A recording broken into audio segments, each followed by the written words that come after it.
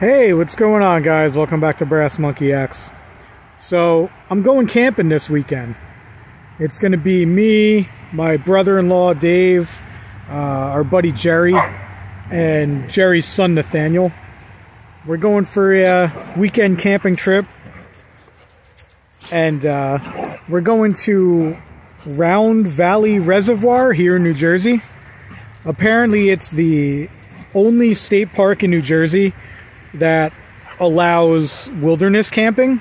Like, you have to actually hike in to your campsite, or you're gonna have to boat in. You could boat in as well. We're choosing to hike in, so we're hiking in about 4.5 miles or so, something like that. And I'm gonna try and get the whole trip recorded for you. I mean, I'm obviously gonna edit it. I'm not gonna show you the whole trip, but I'm gonna record it and try that out. I've never done a video like that before, so I'm going to bring all my recording equipment and give that a shot. But I wanted to show you guys some of the gear I'm going to be bringing on this trip. So I know everybody loves gear videos, so what the hell, why not make one, right? So the first thing I'm bringing is obviously my rucksack. Like I said, we're hiking in about 4.5 miles or so. So I have a standard Molly 2 large rucksack. It used to actually be desert tan. I recently just dyed it. I dyed it with I used the RIT dye, the dark green. I used the liquid stuff, not the powder stuff. But I dyed the whole bag. Came out pretty good. I mean, I actually like the way it came out. It's a little faint. It didn't come out exactly OD green, but I mean it's better than the desert tan, considering I don't live in a desert. So, but yeah, I did the dye, and then for the frame itself, I used some Rust-Oleum camo paint. They make a camouflage line of paint. It's basically just matte colored paints. They have like OD green, dark brown, black. But yeah, it's basically just matte colored spray paint. So I did that to the frame there. But I mean, that's the bag I'm bringing. Here, let me flip it over and show you. I mean, most of you guys are familiar with these. If you're not, it's made up of a couple different bags here. We got the bag on the bottom it's made to carry the U.S. Army sleep system thing. I can stuff all kinds of stuff in there, though. I can get at least my sleeping bag in there and a bunch of other things. But like I said, I'm going to show you guys all my gear in a bit. So it's got that whole bottom compartment. Up here, it's got this top compartment. When you stuff this thing, man, this thing sticks out like it's huge. Tons of carrying space in there. And then on the side here, I got my sustainment pouch. I usually just put all my food in there. But yeah, that's my rucksack, guys. I'm going to be rucking that in. I'm trying not to bring too much stuff with me, because it is a 4.5 mile hike, and I don't want to overexert myself, because we got to hike in and then hike back out. So hopefully all my gear will fit in here. I'm going to try and stuff it all in tonight. That's why I wanted to make this video, show you guys all my gear. So just hang tight real quick, guys, and I'll show you the rest of my stuff. Alright, guys, so basically this stuff here is everything I'm bringing for shelter and like comfort. This is my my dome tent. I was gonna just bring a tarp, and I changed my mind. I figured I could pack in the tent. It's really not that heavy. It's one of those Ozark Trails. It's a 2-person dome tent, 7 foot by 7 foot. It's not really. I mean, you could fit 2 people in it, but it'll do me just fine, just me and my gear. Then I have here I have a super lightweight sleeping bag here. It's pretty much just a sleeping bag liner, but it'll work because we're going. It's going to be cool weather, but it's not going to be too cold. It's only going to get down to like 50 degrees at night, so I mean that should be just fine. I also have my my camp pillow here. Well, one of my camp pillows. I'm only bringing one. This big blue thing here, this is my camp chair. I'm going to see if I have space to strap that to the bag once everything's packed. If I can pack it in, I'm gonna. If not, it's going to stay back. like I said, I'm just going to try and tie that to the bag at the end when I'm all done, if I have room. So this may or may not be coming with me. Then I have my, I just have a fleece blanket here. Again, doesn't weigh anything. Not hard to pack with me. This here, we usually use these when we go camping. We usually use those for the dogs. We bring a couple of these. I'm bringing it though. It's basically just like a drop cloth. I got it at Harbor Freight. I think it's like 4 foot by 4 foot. I'm just going to use this as a liner for the bottom of my tent. It should add a little bit of cushioning and just keep me off the cold floor on the tent. So I'm bringing one of those with me too. And then this here, it's just a El Cheapo yoga mat. I got it from like Five Below or something. I only paid like $5 for it. I actually do use it for doing yoga, but I'm bringing that with me too. That's going to be my my bed liner, if you will.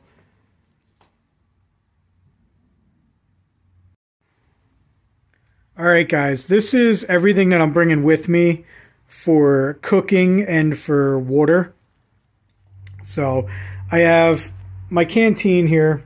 This is going on my belt, so that's going to be with me at all times. That I don't really count that as part of my gear because it's on my waist at all times. That and one of my knives. But I have this container here. Okay, this holds my Nalgene. I got the wide mouth Nalgene here for collecting water. And in the front pouch, I have my my Sawyer water filter. Comes with the water bag here too. So this is for collecting water and filtering water if need be. I have my little cup here, my little mug. This is we have a bunch of these left over from our wedding from years ago. Check that out. Awesome, right? But yeah, I always like to bring like a plastic cup with me because, I mean, I could mix drinks and stuff in a container like that, but I like to use that for just boiling water or making my food. So this is for mixing drinks. I bring like hot chocolate and stuff with me as far as food goes. And I bring like some Crystal Lights and stuff. And I really don't want to mix that stuff in the same container that I'm cooking my food in. So I like to bring a little plastic cup with me. I have my Boy Scouts of America utensils here. They stack together. You got your spoon, your knife, and your fork there. That's a pretty cool set. I usually bring my my Boy Scouts mess kit with me too, but I opted to leave that one home this time. I'm bringing this little frying pan. I picked this up at like Kmart or something. It was only a couple bucks. The only reason I'm bringing that is to fry my Spam in the morning. That's the only thing I'm using that for. Everything else is going to get cooked in the cook set over here. But yeah, I have this this cook set. I got it when I used to subscribe to BattleBox. It comes with the stainless steel canteen, so you could boil water in that if you wanted to, but I just use that as an extra water container. It's also got the wide mouth, which makes it good for collecting water. And then this is what I do all of my cooking in. If I need to boil water, I'll boil it in there. If I need to cook a meal, like if I'm cooking chili or something, I dump it in there, rehydrate it, and cook it right in there. It comes with this little handle thing, too, for picking everything up. And it's pretty cool. It all nests together and goes right in this bag here. But yeah, once it's all packed away, guys, this isn't much stuff either. And like I said, the canteen there, that goes on my belt anyway. Okay, guys, I know this isn't too exciting, but this is like hygiene and first aid type stuff. I'm bringing my first aid kit. I've showed you guys this on my channel before. There's a whole video on it.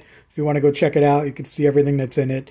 But I'm in charge of first aid on this trip, so I'm going to be bringing my first aid kit here. I'm going to bring a Scotch-Brite pad, obviously for cleaning up all your stuff.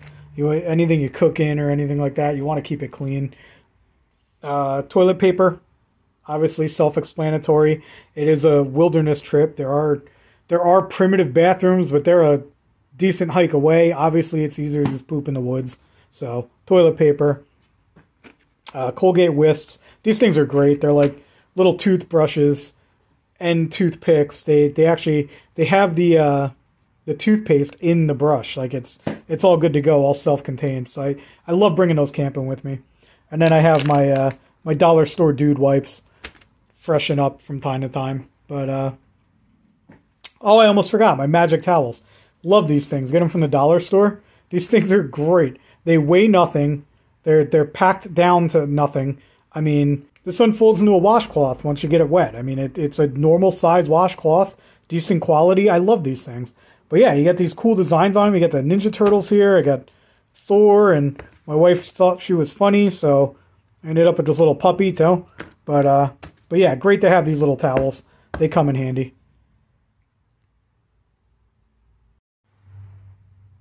Hot tip, guys. Always protect your hands. I always have gloves on no matter what I'm doing. The last thing I want to do is bang up my hands, cut my hands open.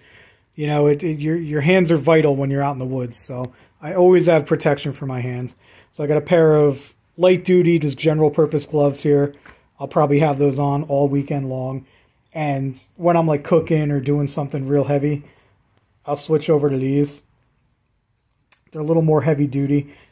As you can see, they're a little charred up because they're not fireproof, but they're a little heat resistant because they got like this natural leather material on here. I don't know what kind of leather it is, but it's definitely real natural leather.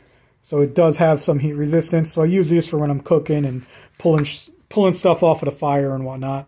I'm also going to bring one of these little multifunction headbands here. I got a whole bunch of these off of Amazon. I bought like a box of them. I got like 20 or 30 of them, all kinds of different patterns and stuff. They're basically like face mask, neck gaiter, headband thing. You can do a lot of things with them, as you can see right there. But yeah, I usually just wear it as a headband.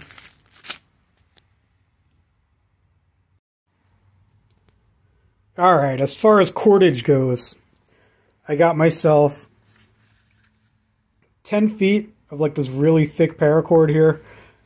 I got about 50 feet here. Is it 50 or 75? I don't remember. It's either 50 or 75 feet on here of this paracord. It's a little bigger than like standard paracord, but it's not super thick. I got regular paracord here, another 50 feet. A couple of bungees. And here I just got some jute twine. Alright guys, on to the fun stuff. We're looking at the tools here. So, first off, I'm bringing my belt knife here. This is a Ontario Knife Company survival knife. I think it's an Air Force survival knife. I've had this thing for 25 years or so. And it's been on every single camping trip, outdoor adventure I have ever been on. And it's still going strong. Still holds a nice edge. I mean, as you can see, it's seen better days, guys. But I mean, this is by far my favorite knife I've ever owned. Had it for 25 years. The oldest knife I've ever owned. Don't have any other equipment that's that old.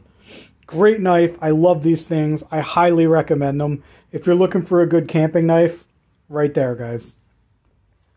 Now, I'm also bringing I have a El Cheapo saw here, just a pruning saw. I honestly don't even know where the hell I got it or what I paid for it. It's just a cheap pruning saw. I threw it in with my camping gear a while ago, and I bring it camping with me usually. Let's see here. I'm also going to be bringing, I have my Swiss Army style knife. It's by, what was that, American Trail. I also have a folding knife by American Trail. I'm bringing that with me. Because like I said, the more blades you have, the better, guys. I mean, 1 is none, 2 is 1. You always have extra. Always have a backup. So I have multiple blades here. And we got to process our own wood out here too. Like I said, it's not car camping, so we can't bring any wood in with us. So I want to have multiple different ways to process my firewood. Because we're going to need fire. It's very important. So that's why I'm bringing the saw. I'm also bringing the Camelus, the swedge knife. I have a video on that if you guys want to go check it out. We're bringing we got our Fisker shovel here. Super lightweight. It's made of like polymer. Doesn't weigh anything. So I figure, what the hell, I might as well bring that too. I mean, you got to bury your poop somewhere, right?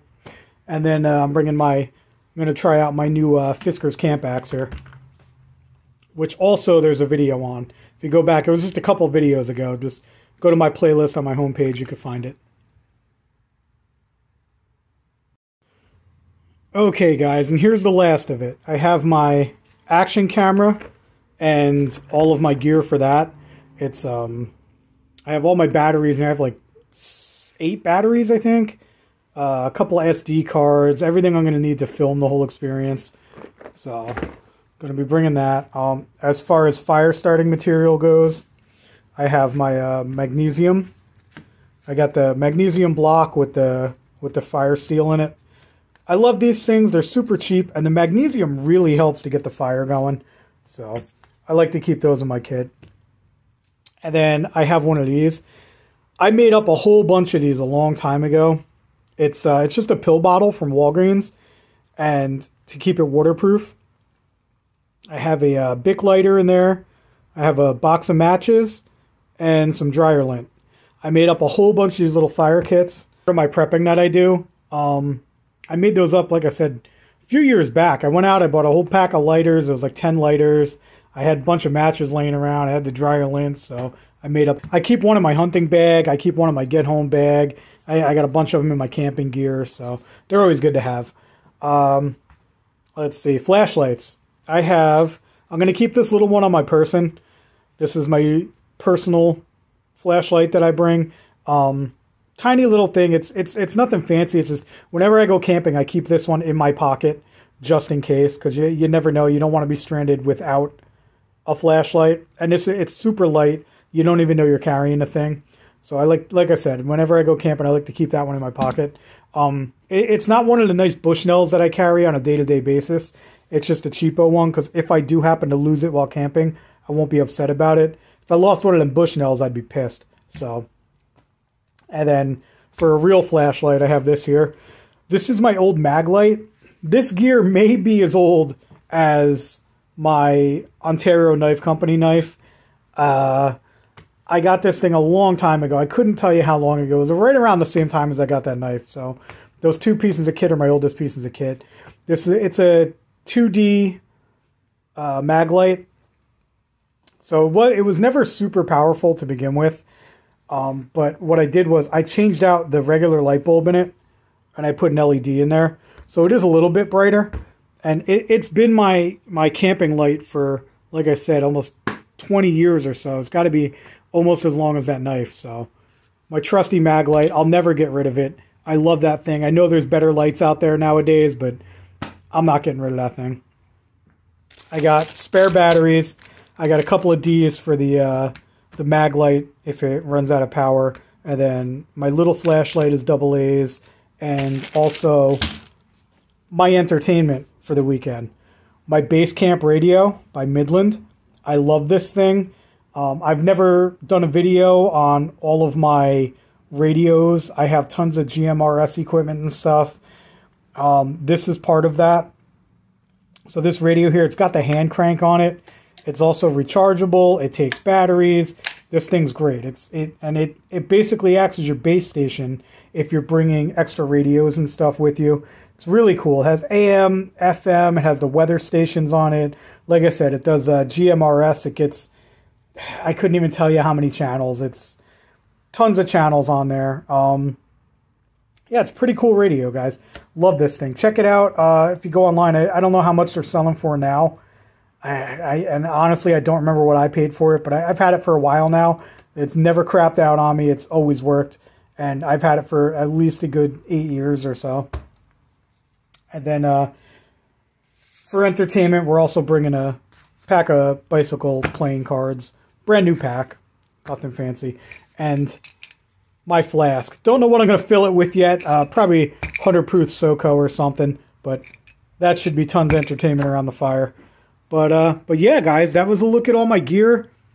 Like I said, it's not too much. I'm trying to keep it light because we're hiking in about 4.5 miles or so. It looks like a lot when it's splayed out on the table here, but it's really not. Between that and the pile of stuff I got there on the floor, it's really not a lot of stuff.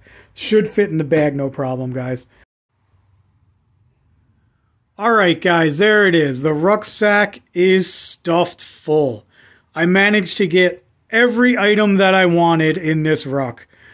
If you take a look here, down at the bottom, I managed to get my tent and most of my sleep gear I think I have just a blanket up in the top there, along with everything else that I had to bring. On the outside, I have my first aid kit. It attached with the Molly attachments.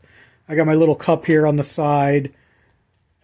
We also have the Nalgene container here. That's on the side there. I have my little bedroll there on the side here as well. Over on this side, this is my sustainment pouch. This has all of my food for the weekend in here. I got a couple other small items for food right here in the front for easy access for the hike in. I mean, if I need some snacks or whatever, I left them in there. But the majority of my food is in the side here. And I even managed to get my camp chair strapped down to the top here. So, I mean, honestly, it's pretty heavy. If I had to guess, I'd say it's about 40, 45 pounds or so. So, I mean, it's a bear, but I'm a beast. I can handle it. I don't see a problem with it. I threw it on before. I was running around the backyard with it. The dogs were out there chasing me around. It's not that bad. A 4.5 mile hike I could do. I mean, if I was going all day, I don't know if I could do it. But, you know, a couple hours, only going 4 miles, I should be fine. But like I said, all of my gear in the bag, with the exception of this stuff right here. And like I said earlier in the video, this stuff's going on my belt. This is my belt knife. I always have the canteen on my belt. The rest of this stuff's going to go in my pockets, my cargo pockets, until I need it. So, I mean, there you go, guys. That's everything. We got it all packed up. But thanks for tuning in, guys. I really appreciate it. And I guess we'll see you after the trip. So thanks for tuning in. We'll catch you next time.